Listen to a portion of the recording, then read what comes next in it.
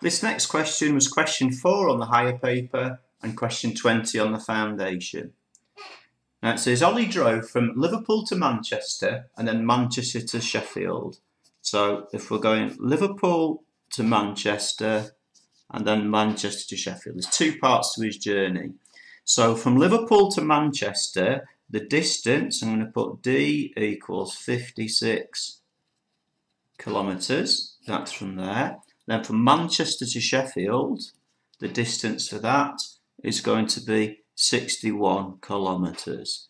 His speed from Liverpool to Manchester was 70 kilometres per hour. So S equals 70 kilometres per hour. So we've got that one. On the other part of the journey, from Manchester to Sheffield, his time was 75 minutes. So we've got kilometres per hour there. So 75 minutes is 1 1/4 hours. So that's 1.25 hours. And that's usually the part of the question that catches people out. So we've got to work out his average speed for his total drive from Liverpool to Sheffield. So what we need to do, we need to work out total distance divided by total time. So here we've got the total distance already there, and we've got the time there. We need to find the time for this first part of the journey. So if we draw our speed, distance, time triangle, speed equals distance over time. So time, if we put a finger over that there, it's going to be distance over speed. So time is going to be D over S, which is going to be 56 over 70, and that's going to be hours. I'm actually going to just leave it like that for now. I'm not going to work it out as a decimal. So we want what's his average speed for the whole journey, Liverpool to Sheffield. We want average speed equals, it's going to be total distance over total time. So the total distance is going to be 56 from there plus 61 over the time for the first bit was 56 over 70 plus the time for the second 1.25, and then we'll let our calculator do the hard work.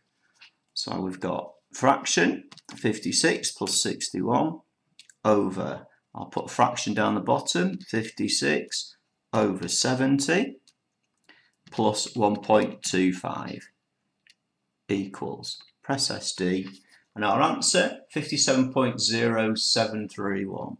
So equals 57.07317.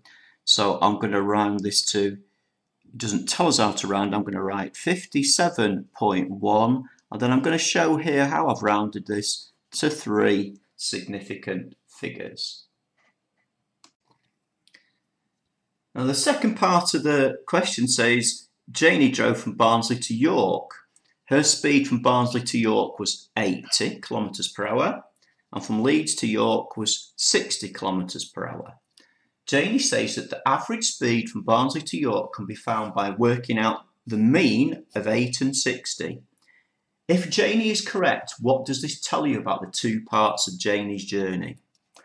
Well, it can only be 1, 2.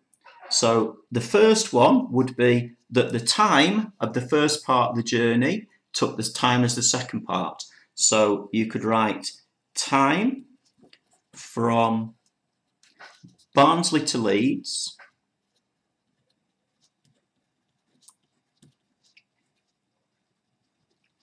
was same as time from Leeds to York.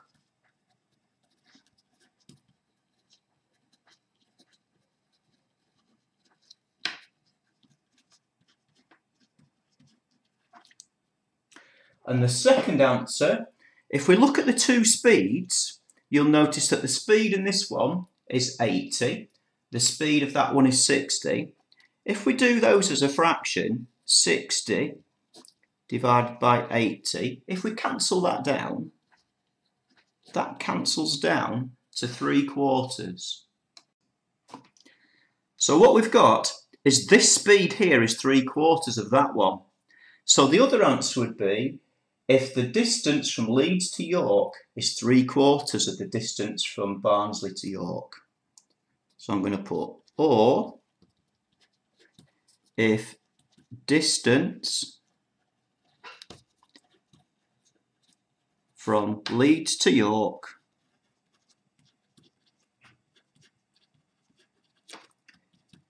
is 3/4 of distance Barnsley to Leeds.